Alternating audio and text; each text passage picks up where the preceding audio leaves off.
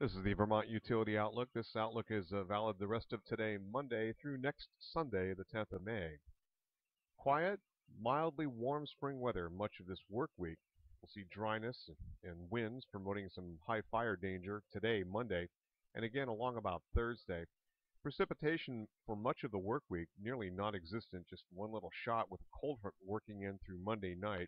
Now conditions will moisten up some as we head late in the week, especially Friday and beyond, as higher dew point temperatures begin to advect into the region, and this will produce a slight thunderstorm threat, though it looks like it would be benign later on.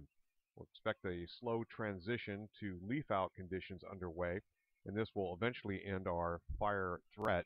However, we're looking at very dry conditions. This is antecedent conditions currently this Monday morning. Lower dew point temperatures and temperatures expected to get up across around 80 degrees here, in some cases even approaching 85 in some places like the Champlain Valley and Connecticut River Valley. So we're looking at a very warm day, and behavior this time of year is an oddity for Vermont. Before leaf out, you can get these kinds of very dry conditions, and you can see almost a high desert kind of climate. Now, we do have a frontal system off to the west of us. This is where dew point temperatures are starting to pull up into the 50s, and this will be working through our neck of the woods during the overnight period. A lot of these showers will be becoming rather diffuse and pretty few and far between. And so not a lot of precipitation is going to fall to alleviate any kind of our very dry conditions we're seeing currently. Well, we do have some showers and even a few embedded thunderstorms, especially in places like Indiana, the Ohio Valley to be expected, and up into parts of Canada as this frontal system moves through during the overnight period tonight. It's going to be rather weak, so we're not expecting any real great shots for any kind of widespread shower activity, precipitation-wise, or any real threat for thunder. But there could be one or two claps of thunder in some parts of northern Vermont as that frontal system works on through. And general precipitation here, we're looking at that frontal boundary beginning to work through here and across Vermont. And you can see before about 8 o'clock tomorrow morning and pretty much after around 2 o'clock in the morning, we'll see some very light precipitation, generally under 5/100ths of an inch. The GFS ensemble indicates maybe up to about 1/10 of an inch, very light and scanty, and some areas will probably be missed as it looks right now. But this frontal boundary moves on out of the region very quickly to our south and continues toward southern parts of New England during the day tomorrow. This will allow for an area of higher pressure to sort of work across the region, though there'll be a lot of high clouds spreading across the region, in some cases fairly overcast skies, and especially southern Vermont.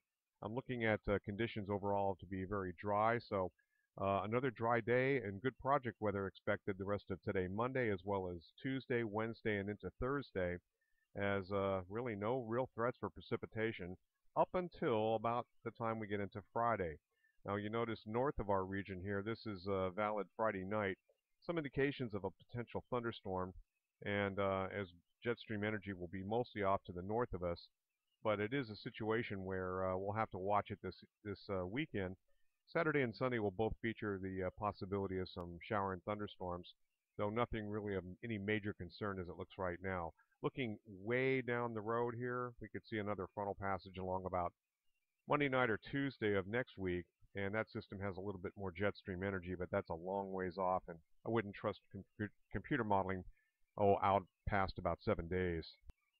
7-day total precipitation from the Water Prediction Center shows basically about a quarter to about a half inch of rainfall with the most potential across northern areas.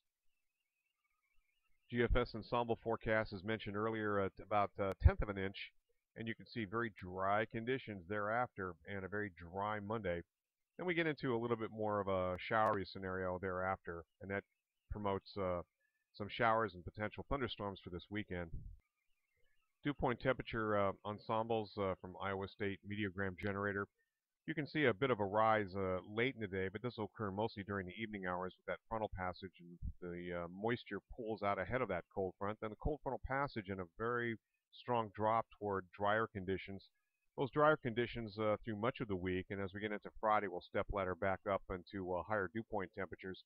You can see that Saturday and Sunday, we might be seeing dew points around 55 and even approaching 60 degrees as we get towards Sunday. This little bit more thunderstorm fuel. And as you might expect, the temperatures overall running above normal across our neck of the woods. That's a change.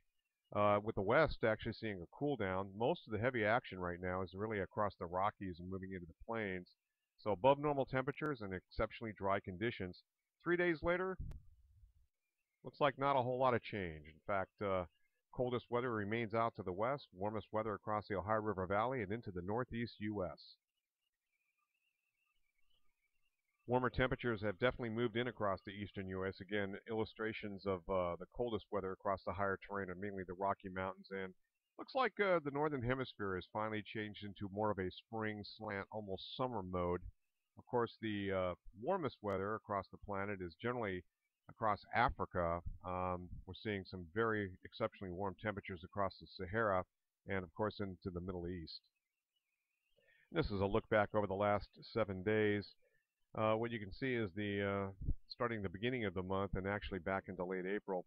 We can see this cutoff low is finally lets go and moves on out of the region after a little bit of an easterly flow, and then conditions start working in from the west. So this is going to promote the chances for thunderstorms and eventually some more moisture working into the region. Again, most of that coming in from the west. So other than high fire danger on this Monday, we're looking at better conditions. In fact, great project weather for much of the week. This frontal system to move through overnight, bring us a little bit of shower activity, then it's out of here. That's it from here. Roger Hill, Wuthering Heights.